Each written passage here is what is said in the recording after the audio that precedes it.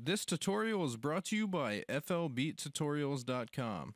In this tutorial, I want to show you how to add VST effects to FL Studio.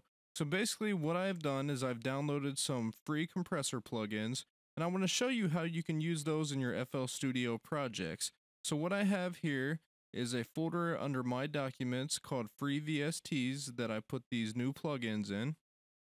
And then I also have my folder for my VST plugins on my C drive here.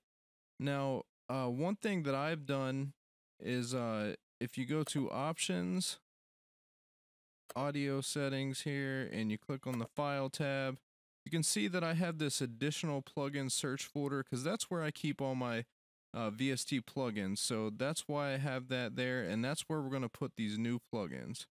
So, come over here. And I'm just going to copy these 3 new plugins here. Go to my VST plugins folder, and I'm going to paste those in. And you can see I've actually already done this, but I'm going to replace them. So now they're there. Okay. Next step is go back to FL Studio.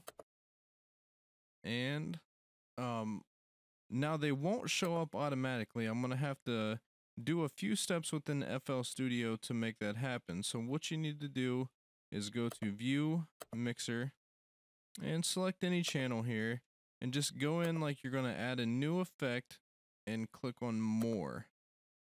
Now, it won't show up in here. These are all the effects I have currently, and it's not going to show up because I just installed it, and you can see it says press refresh if you've installed new plugins.